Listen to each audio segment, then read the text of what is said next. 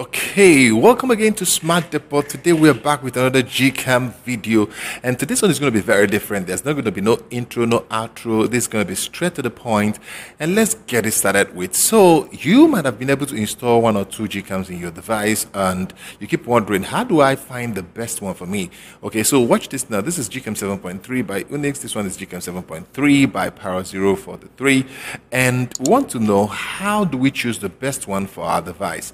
Now, the reason why we say choose one, because you already have your stock camera, you have stock camera already working, and then you have two other Gcam. And what does that mean to your juice? What it means to your juice is that these two cameras are going to be taking more batteries from your battery life. So you see this now, this one is taking 11%, and this one is taking 9.2, and when you look for your own system camera, it's just 1%. So yeah, just hang on with one Gcam at a time, because most time they do interfere with each other. If there is a bug in this one, it might be affecting the other one. So let's go into it now. How do you choose? Well, it boils down to your preference at the end, but I'm going to show you some clue or nuggets that will help you to make the best choice. So let's get started. Let's start with the Unix. Okay, we're going to give it the permission. I'm surprised I haven't done that already. I always like to turn off the motion. Yeah, causes a lot of problem, especially if your Google Photos is not up to date or something like that. So we're going to take on the stock, and then we're going to open this one. Okay, I've already given this one permission. So the stock setting, without anything, we're going to take a picture with this one, and we're going to try the night sight. As you can see, this room is very dark. So we're going to try the night sight for all this thing by stock. So go to night sight. We're going to take a picture. Don't mind my phone. Night sight preview, once the phone is bent, is funny, but it still works. So we're going to click on this, hold the phone still. Now that happened very sharply. Okay, so this is Parrot. So we're going to go to Unix, and we're going to do the same thing. We're going to go to night sight again, and we're going to hold it, and we're going to take night sight shot. It happened very sharp. So Parrot is the first one, Unix is the second one. So we have the stock camera too. Since it's here, why not we give it? It has a nightscape, you know. So let's give it a shot too, and then see how it goes. So nightscape. Okay. So there it goes. So let's go back to Parrot, and then let's test them all out. So this is the nightscape from the stock camera. As you can see, the see here, it's a little bit not so sharp. This is the one from Unix. This one from Unix is way better than this. And this is the one from Parrot. Yeah, this one from Parrot 034, the first one we took. So I think there is a little difference here. I think the Unix 05 looks a little bit brighter. As you can see, you can look at this area, then this area a bit. As you can see, this area a bit is brighter in Unix.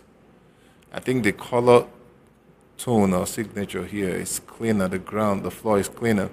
So, but that's not what we're going to do. So now, how do we now choose the Gcam to do between the two of them? So now, let's go in now and look at the settings. So this is where your choice. So this is from Unix 05. You can see the info here. This is from Unix 05 version 1.4, the latest one. So we're going to go to the setting and look at the setting. Now, the next thing that helps you to make up your choice is more of the one that have it. At least it should have a configuration file. It helps a lot. So make sure that the Gcam you're settling for have configuration file, because some people who have taken their time to set and tweak, you could just get it from them and install for your device. So keep that at the back of your mind. So the next thing we're going to look at is the advanced setting. So when you're making a choice for Gcam, so this is the advanced setting. And there's nothing much. This is just the three major things in the advanced setting apart from the other one. So this three major things, I think, is a bit limiting. So let's look at the lead patcher. So you can actually turn on the lead patcher, and let's turn it on, and then tweak the back camera. There's no tweak for the front camera, unfortunately. And no setting for astrophotography. So we're going to rush and then look at Parrot's own and Parrot 043. So if you come to this now, so for Parrot own also, you have to be able to go to there's something you have to click on enable advanced settings. So once you enable the advanced settings, you'll be able to see all the advanced option. And then you see there's plenty of them. You can also save the configuration file. So keep that at the back of your mind. It's very, very critical. So there is much more advanced settings in the Parrot own than that. So that's one of the things you're going to look out for, the one that have much more advanced setting if you know how to tweak, because you can get the better picture out of it. So you see it now. So another thing here is that it has a front camera setting, astrophotography mode tweaking, night side tweaking, and a whole lot of other tweaking. So this is very important. So I think that has to guide your choice. So what we're going to do right now, we're going to load the same configuration in the both of them, and then let's see, by double tapping this side, we're going to load the same configuration, Realme X2. This with Realme X2, the best night and day settings. We're going to click on restore, and it is being restored, and then we're going to go to Unix. I've loaded it in the folder for each of them, so you can watch our other video to know how to. So I'm going to double tap here, and no, that's not the one I wanted to restore. So double tap here again, and then restore the same for both of them. So once we're done, we're going to kick off again with Unix. So we're going to go back to our night site, and the same place, we're going to take the picture again for our night site. Okay, so this is for Unix, so for Parrot, for this one, the first one. So this one is for Unix. So we're going to try not to shake our hands, and we're going to take the same picture in night site, and there you go. Okay, and let's still throw in the stock one here. The nightscape is still on, and there it goes. Okay, so with that done, let's go look at the results. Okay, so this is the stock nightscape. You can always see the Realme whatever on it.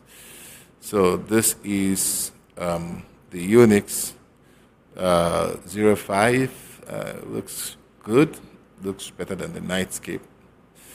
Okay, so this is the configuration that was tweaked for Parrot 03. So you see that having much more advanced setting, and what you can tweak in advanced setting just gives this guy the clear lead here. I mean, it's like evening and day. It's like even so you can see that. So these are the things you're going to really look out if you're going to, choose a Gcam. The one that have more advanced settings can be tweaked to get the best picture at every scenario. So keep that at the back of your mind. Always check the advanced settings. So if you get one that has all the advanced settings and you're okay with it, then you could just relax, go ahead and use that one, and also follow up on the updates and subscribe to the channel. We'll keep giving you updates on whichever one you've made your choice on.